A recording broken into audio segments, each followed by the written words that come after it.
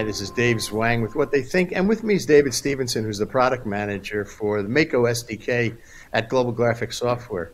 David, great to see you again. It's been a while. Good to talk to you, David. So first tell us, what is Mako? Well, Mako is our SDK aimed specifically at the print industry for developers who need to build components that process PDF typically, although Mako actually supports a bunch of other PDLs like PCL and XPS and even slightly obscure ones like IJPDS. Always with the intention of processing them in some way, maybe operating, making changes to the content, but ultimately to send that content to print. And it's used by a large number of customers now who typically use it in something that is print workflow related, although it may be more tangential than that. So, for example, we have a customer who uses Mako in an inspection system for quality inspection. It's also to do with print, but it's a different application than we normally see.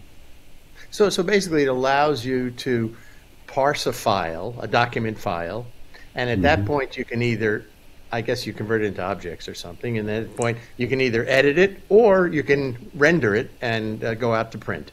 That's right. Well, quite often, what we see is we'll be operating on the file, but it will remain as a PDF. It's just that we'll be adding some value along the way, perhaps optimizing it in some way, adding some content, maybe adding a barcode or something like that. Maybe in position. It's another application that Mako gets put to. Sure. You're absolutely right. The way that Mako works is it passes the content into its own document object model, which we refer to as IDOM, the intelligent DOM. And there you can use a rich set of APIs for actually operating on that content, and you can get to anything that really makes up the document. So you can get to the pages themselves, you can get to the content of the pages, the fonts, the text, and down to the individual glyph level, images, the colors, and we have APIs that allow you to do transformations on those objects. So, for example, changing the color space, making changes such as downsampling images. Any operation that you can conceive of, really, that you might want to do to a PDF, you can do using the Mako IDOM APIs. Very cool. So, okay, so this is a new release. It's Mako 7. What's new? Yep. The kind of highlight feature is a layout capability. So we had a customer who was looking to add content. It's actually a VP application, so they need to be able to make changes to a PDF, perhaps making some space on a page and then adding new content. Now you could do that with the existing APIs in Mako, but it's kind of tricky because they're kind of low level. You've got to create glyph runs and you've got to figure out how long that glyph run is and whether it will fit in and that type of thing. So we thought it'd be great to do some layout features and make it much easier. So now you can just define some boxes that need to be laid out on the page, and you can just fill them with text, and you can control font size, hyphenation, both horizontal and not hyphenation, justification.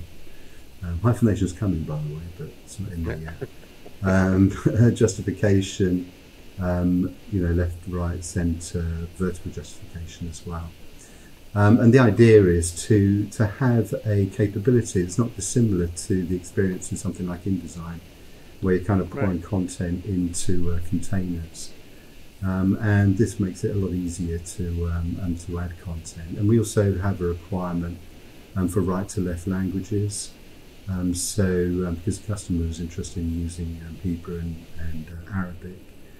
So we built that capability in as well. And that kind of thing is tricky when you get down to the nuts and bolts of dealing with the fonts. So we had a layout engine, and we already had that. We had some development that we did a few years ago, and we brought that into Mako. And it's great because suddenly we've got some really strong layout capability. Not everybody's going to need it, but when you do, it makes it very easy to create either completely new content, starting from scratch, or making changes to an existing Sure. PDF for whatever purposes. Sounds like there's a tremendous amount of flexibility built in to Mako to do any number of different things, depending on, as a developer, what you really need or want. But you've got this great core of tool sets, if you will, that will allow them to. And the other important part of it is that there's a back end for writing PDF that is very capable as well. So, for example, if you need to write PDFX4, that is compliant to the ISO standard, you simply choose that as an output option when you go to write your PDF, and we'll do all the things that are necessary for the content to meet the standard. So quite often we see customers just using a straight PDF to PDF conversion where they need to convert to a particular PDF standard, and we support a number of them. And we also do some smart things as well, such as dealing with font merging. So fonts can be a nightmare, particularly when you have content, and we see this time and again actually in print jobs, where you'll have a PDF that's actually composed of a number of PDFs that have just been bolted together. Right.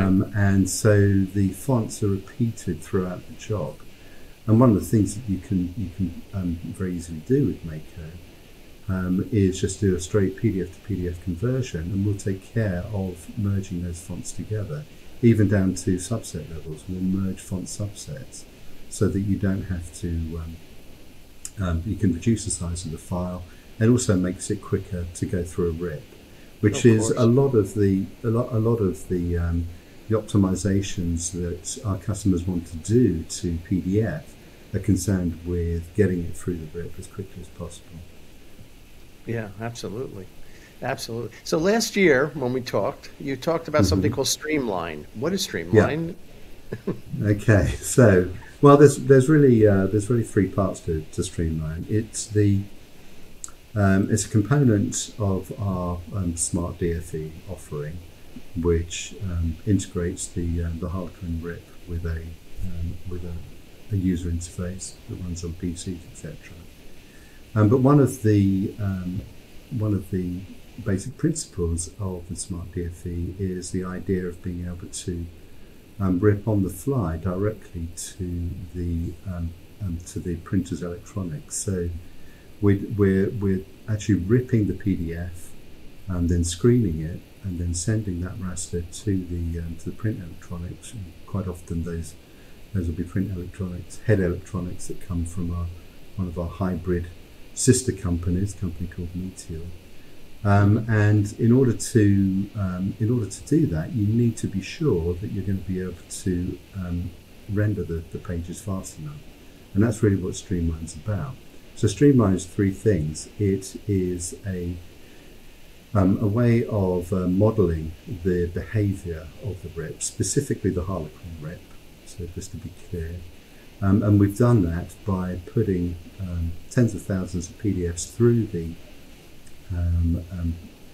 RIP and then measuring them, and then we end up with tens of thousands of data points.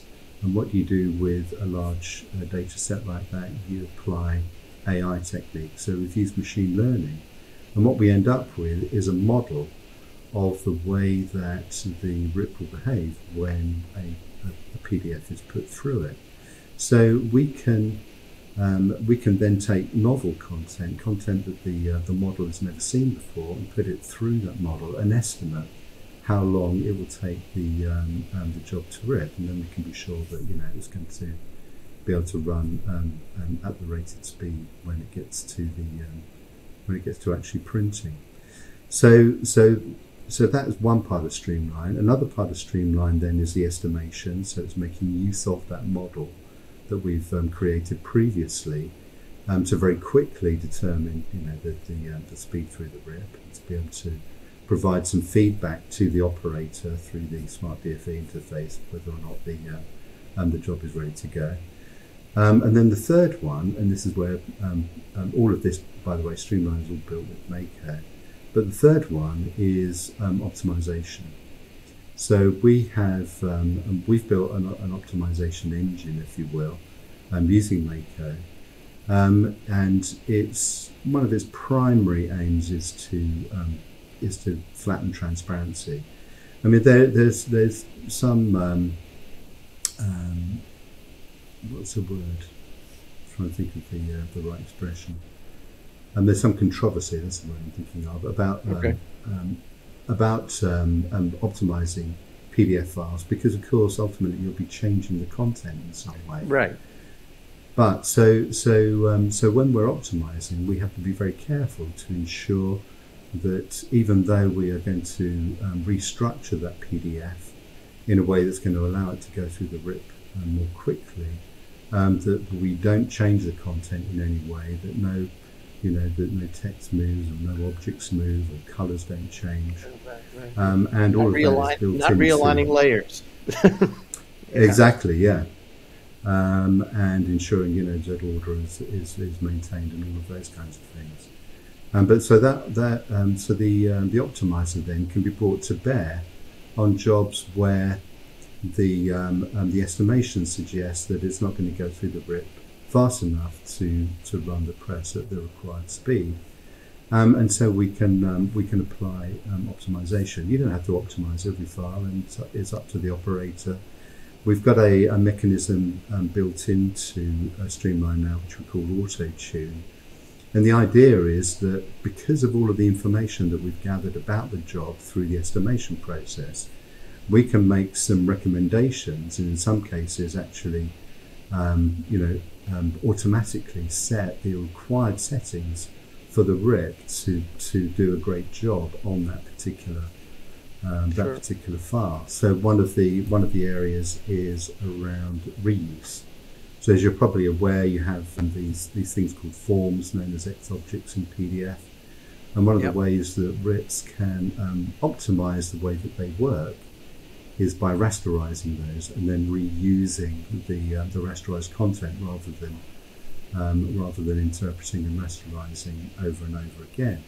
And this is very important for VDP jobs, because typically, the actual content page to page or for across a set of pages doesn't actually change that much. It would be the variable content that's driven by the database, or however the variable data comes in.